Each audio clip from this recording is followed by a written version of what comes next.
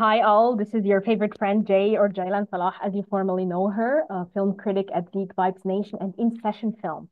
I had the pleasure of watching Model House, a new thriller that has this campy vibe to it. I got a feeling of, Black Christmas, Death Proof, a lot of female-led movies, horror movies and thriller movies, and I'm so excited to talk to Derek Pike, director. Derek, how are you doing? I'm good. How are you?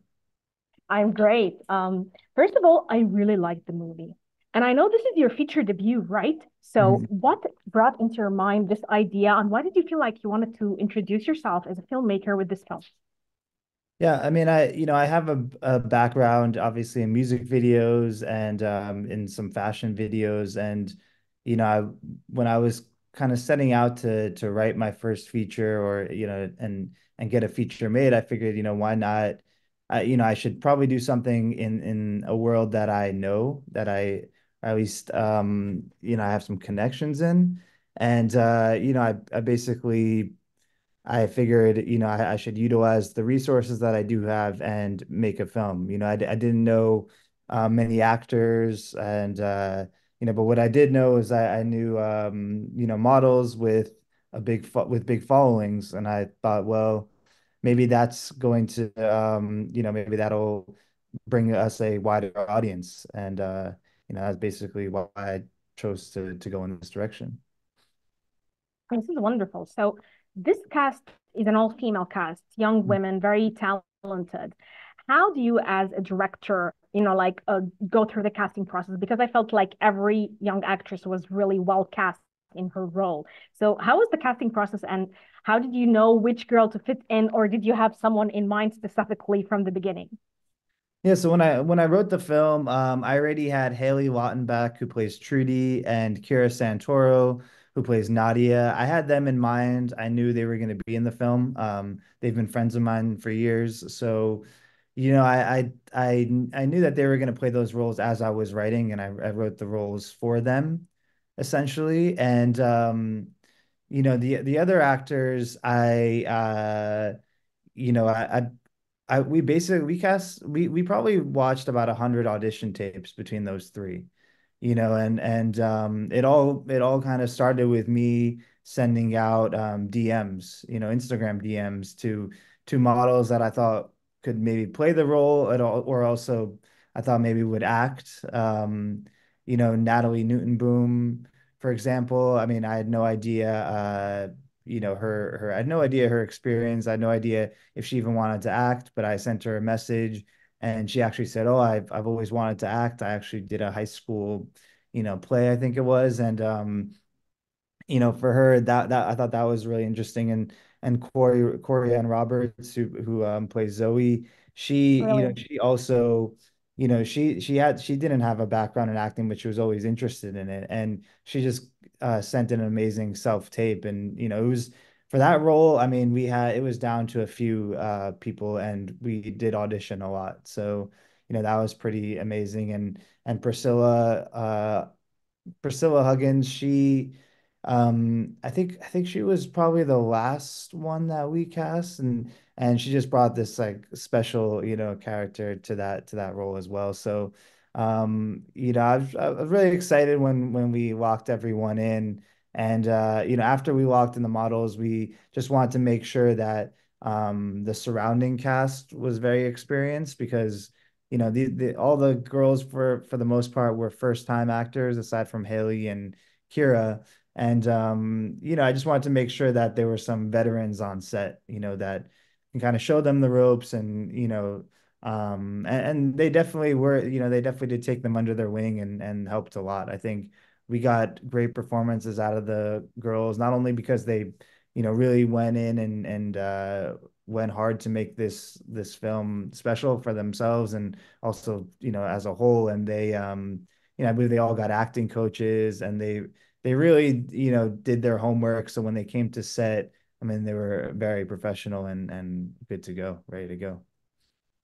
So did you really want to do your first film as a thriller or horror? Like, was this the genre you had in mind, or you just had something I gotta do about the modeling world that I was invested in and I had a lot to do about? Or did you just blend two genres together? Like, I want to know, why did you start with a thriller? And how did this throw back to your background as someone who is well versed in the modeling world or the world of, let's say, feminine beauty and beauty in its most exposed and most, like represent itself? Mm. Yeah, I didn't set out to. I think, like I said, I wanted to write. I've always write what I know. Like, you're not going to see me writing a film that takes place in a country I've never been to or anything like that. That's, I write what I know, and basically this world, I felt like I knew it in a way, and also. I didn't only write this. Of course, I have ideas for other scripts, and I've written other scripts, and I write all the time. But I didn't. It's not that I thought, oh, this is gonna be my first movie. I felt like my first film out the gate has to have an audience. I need to. I never worry about film festivals or anything like that. That's not my thing. I don't make films for festivals. I make them to entertain people. And that's what I've done with music videos and everything I've done, visually in my life. It's just to entertain. So I wanted to make something that entertain people, find an audience, and hopefully do well, and so I can go keep on making more movies. So for me, the movie had some moments where, the characters were in a very vulnerable position. So I know that as actors, this would also be vulnerable and you would self-express and you would be in a very, very sensitive place. Do you, as a director, ensure the safety and a great environment for self-expression and vulnerability for the actors so that they give their best and at the same time just, feel safe? Yeah, I think, it's luckily the models especially, they spend a lot of time, even though they're not in front of, film cameras, they spend a lot of time in front of photo cameras. And, I don't know if you're familiar with that world, the fashion world, but, a lot of time they're even just taking clothes off, changing in front of several people, so none of them are shy. And I think that I also knew that going into it, that that's not something I'd have to worry about. It's not like I'm having them take their clothes off in front of everybody, but I just know that if they're willing to do that on a set, a photo shoot, then I can throw anything at them, and crying and screaming, and I think it all came pretty natural to them because of their background and having, being in these really vulnerable positions beforehand, and in their day-to-day life. But other than that, I mean, I think that what's really important is having good crew on set. Everybody's respectful, everybody's having a good time.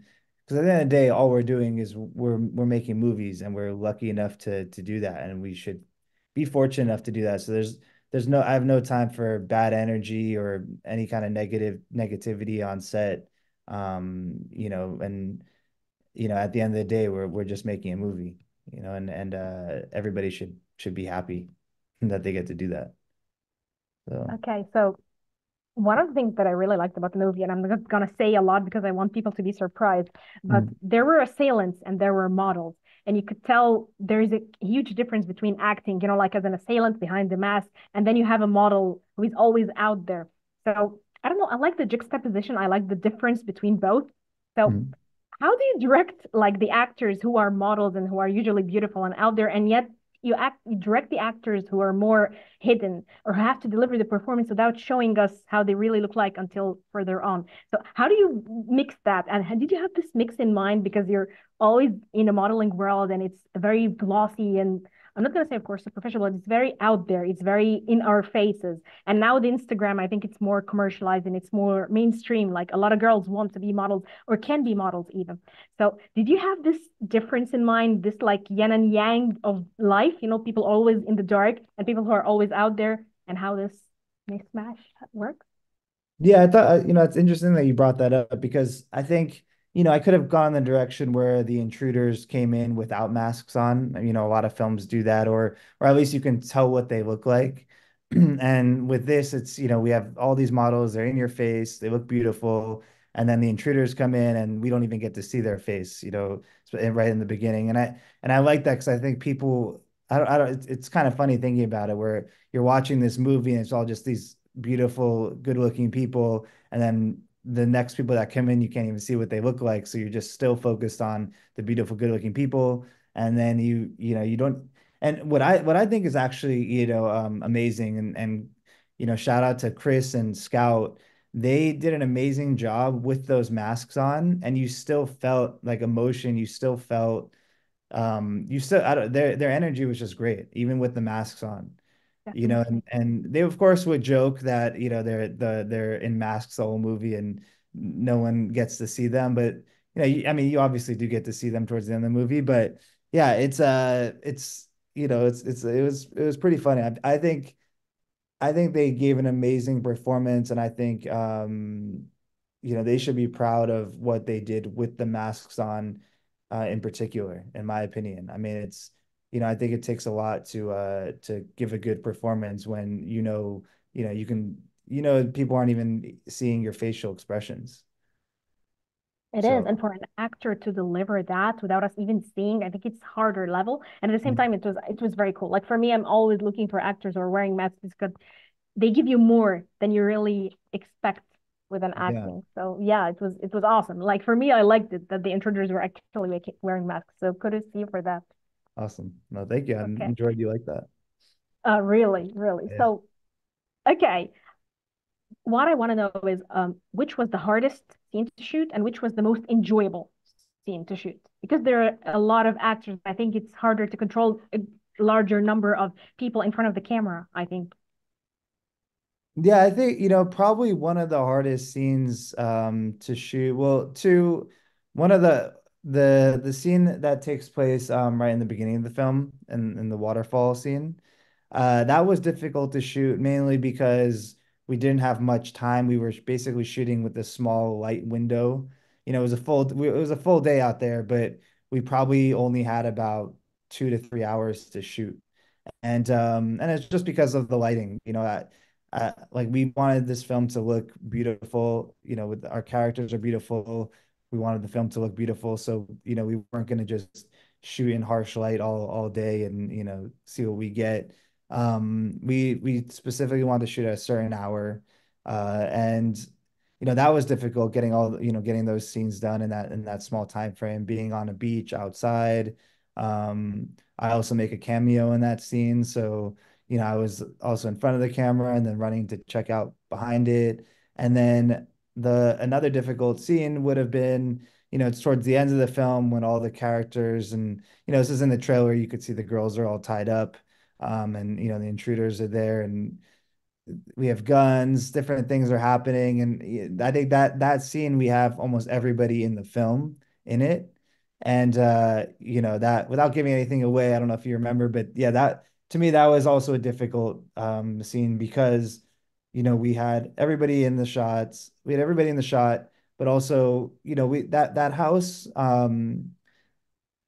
by the time we shot that, we've shot basically throughout the whole house already.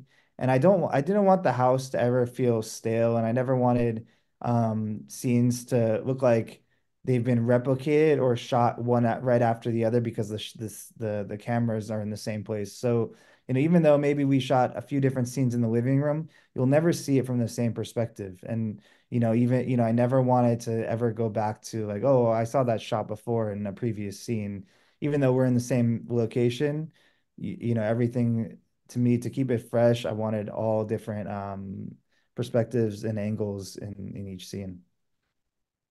It was really awesome. I loved the film. I loved everything about it. Performances were great. It kept me on the edge of my seat. I want to know what you're up to next. Like, are you planning something or are you just going with the hype for the film? Yeah, no, let's see how the film does. I'm really excited about it. I've always wanted to, when I first wrote this film and I've always had the idea that it would be sort of like a franchise.